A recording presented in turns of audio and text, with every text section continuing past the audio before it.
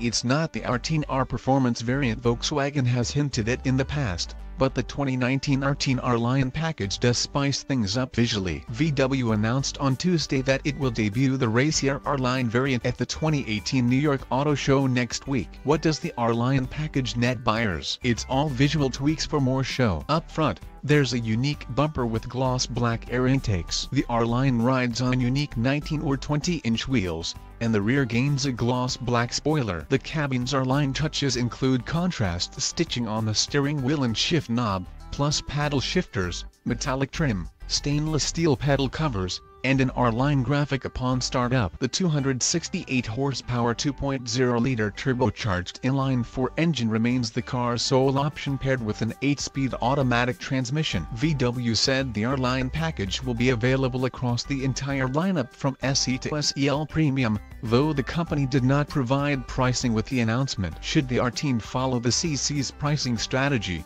the fastback should start in the mid-$30,000 range. Look for more information on the Arteon R-Line at its debut next week in New York ahead of the car's launch in the US in late 2018 as a 2019 model.